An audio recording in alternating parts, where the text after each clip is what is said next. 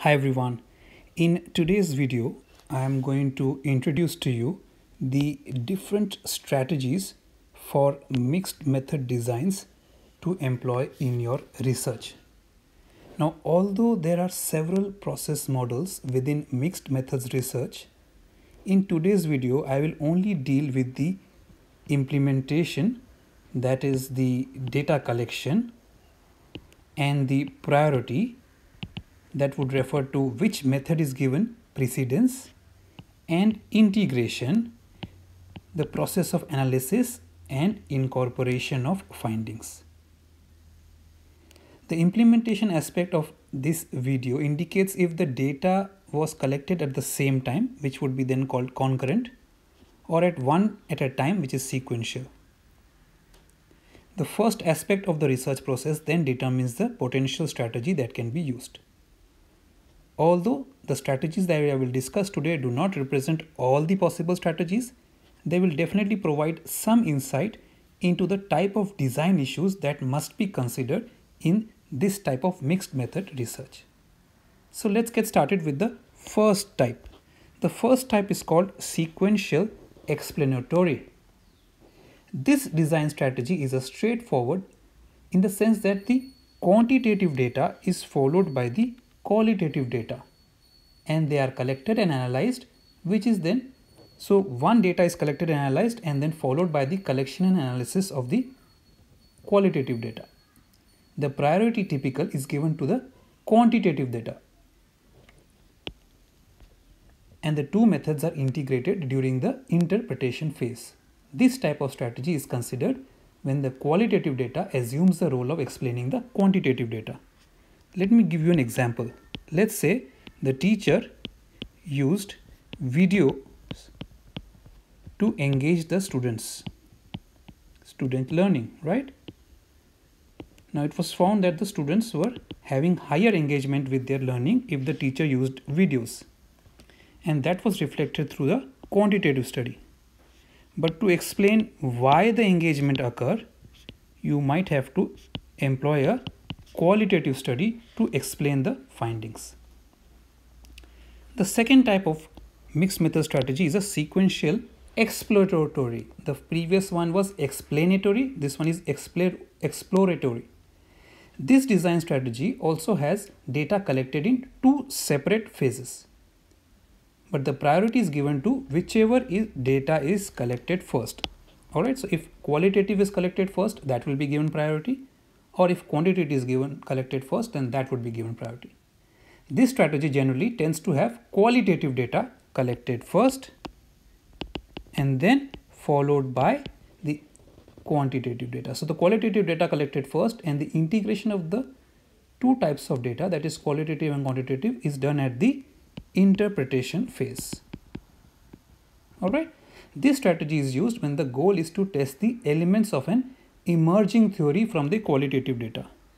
So if you have heard about it, then from qualitative data sometimes you can derive something called grounded theory.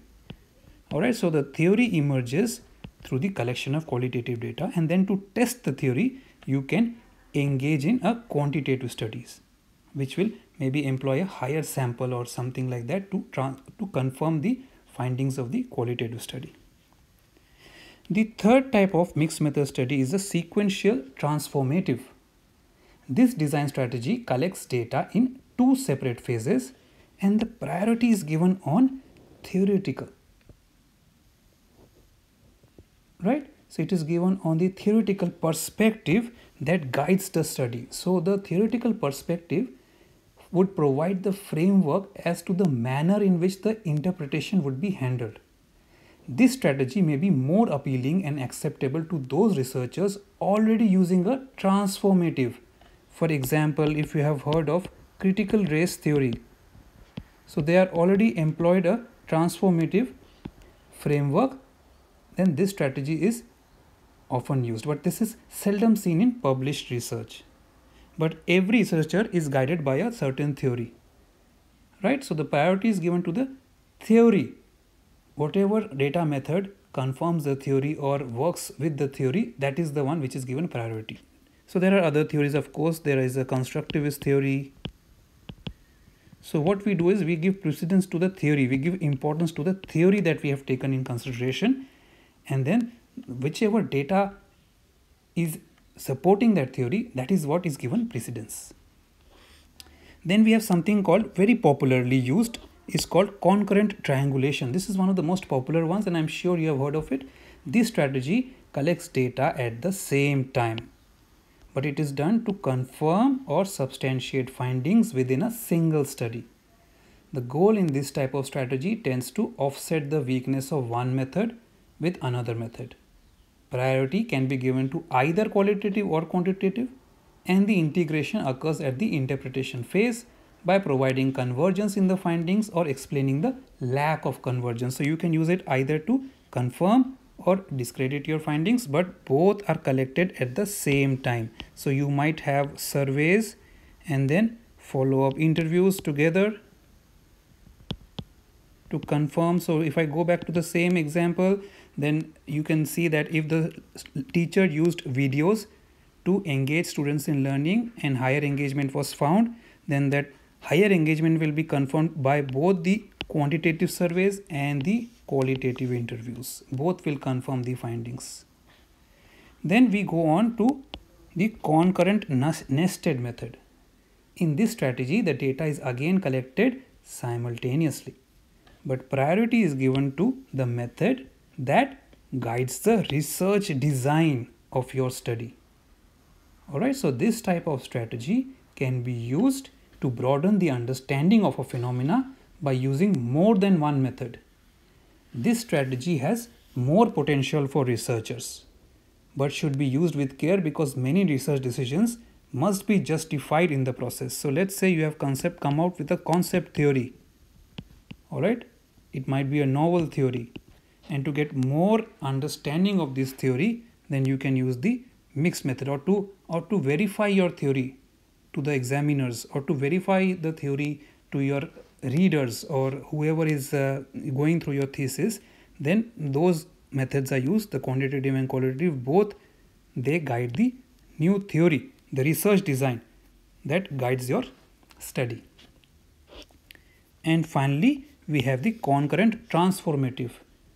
Although the data in this type of study is collected at the same time with this strategy, the priority and integration are guided by the researcher's theoretical perspective again. Alright, so here they are collected at the same time and guided by the theoretical perspective. Just like the sequential transformative strategy, the process is heavily guided by the transformative nature of the research questions and the theoretical perspective as well. Alright, so it all comes down to what you are keeping at the center. Is it the theory? Is it the research design? Is it the research question? Is it to confirm the findings? Is it to following the quantitative by qualitative, or either or?